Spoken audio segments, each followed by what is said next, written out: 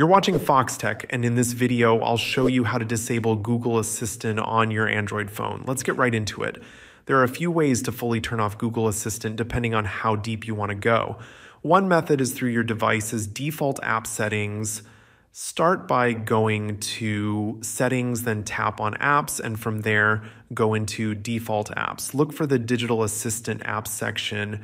Make sure you tap on the text itself, not the gear icon, and select None. Removes Google Assistant as your default assistant completely. You can also go directly through the Google app. Open it and tap your profile picture or initial in the top right corner, go to Settings, then choose Google Assistant.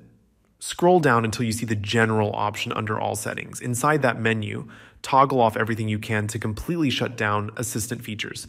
To go a step further, you can turn off triggers that launch Google Assistant.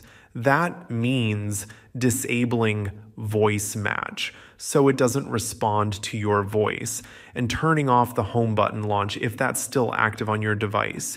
These changes prevent Assistant from activating even if it's technically still present.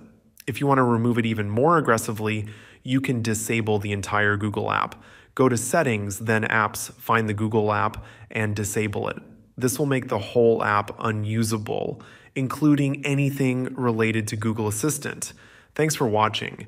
If you found this helpful, make sure to like the video and subscribe to Foxtecc for more Android guides. See you later.